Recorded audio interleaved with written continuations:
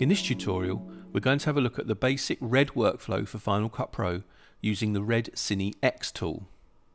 Red 1 is capable of producing footage at up to 4K in various frame rates, so the workflows vary depending on the post-production requirements. Here we are looking at material shot for UK television in 4K 16:9 format at 25 frames per second. In order to complete these transcodes, you need to go to the Red support website and download the Redcine X tool. This is freely available from the Red website.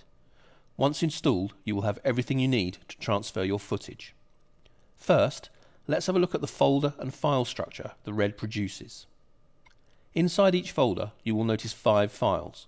The first is the R3D file, which is the actual Red media, and then there are 4 QuickTime proxy files which offer 4 size options.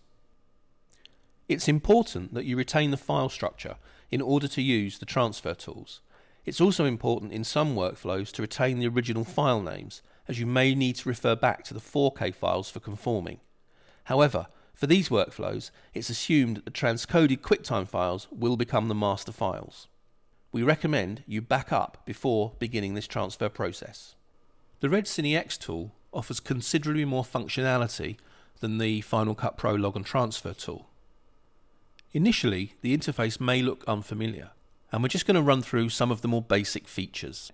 Over here on the right are the color grading adjustments. They're very comprehensive: curves, gamma, gains, normal things like saturation, contrast, brightness, exposure. One thing to bear in mind is that any adjustments that you make here are non-destructive. You're only changing metadata. The Red files are not affected directly. Down the bottom here is a timeline, histogram, and some pretty familiar looking color wheels. First of all, open a folder that contains your Red files. We can just choose this batch here, and you'll see that the bin area then is populated with thumbnails of your clips. If we just open a viewer and select a clip, you can see it in the viewer window there. I'll just drag this a little larger. Here you can play the clips.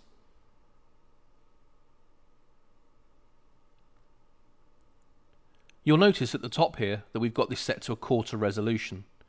You could also select half or full resolution. However, if we select half resolution, you'll notice that the playback isn't very smooth. To play back 4K files in real time, you would likely need a Red Rocket card to accelerate the playback. Full resolution is useful though for making grading decisions. Okay, let's have a look at making some very basic color adjustments using the Redcine X tool. Just to give you a flavour of some of the things that you can do here, I'm just going to make a couple of adjustments. Let's just increase the contrast of this clip. Hopefully you can see there the contrast increasing quite nicely. Also, I'm just going to make an adjustment to the exposure. I'll just make quite a big adjustment there so you can see it getting brighter and darker. In terms of colour balance, there's RGB controls. You can also use curves to adjust the picture. If I just grab this here and pull it down, you can see I'm adjusting the luminance curve there. But there's also red, green and blue controls for the curves as well. I'll just make this a little bit smaller so you can see some of the other functionality. Got colour wheels here, just make some pretty dramatic adjustments just so you can see what's happening. Also got a histogram here, just move that over there. Generally it's better to work with 2 monitors just because it's a little less crowded. But if I move this control brightness up and down, you can see the histogram there changing to reflect our adjustments. And as I said before, all of these adjustments are non-destructive. We are merely changing the metadata of these clips and not the clips themselves. Okay, so that's a very quick run through of just the basics, giving you a flavour of some of the functions in Redcine X. Next, let's have a look at the transcoding basics. Over on the left side you'll see the Export tab. If you click that, the Export Presets window opens. Now if this is the first time you've used Redcine X, you won't have any presets here. There's one here that we've used before. So I'll just quickly run through how you can make a transcoding preset. Just click the plus button and you can name your preset there. You can pick the export file type. We're going to select QuickTime, and then set up and video and run up to Apple ProRes 4444, and in our case 25 frames per second. Obviously if you wanted to pick a different codec or different frame rate, you'd do so there. Next, the frame size, 1920 1080, because we want our QuickTimes to be HD. And then the debayer settings. For 4K files, half premium is a good setting when going to HD. If you select anything above that, the transcoding takes a long time for very little extra gain. Next, just set the output location. If we do clip name to selected folder, and then we can select the output folder here that we want our files to go to.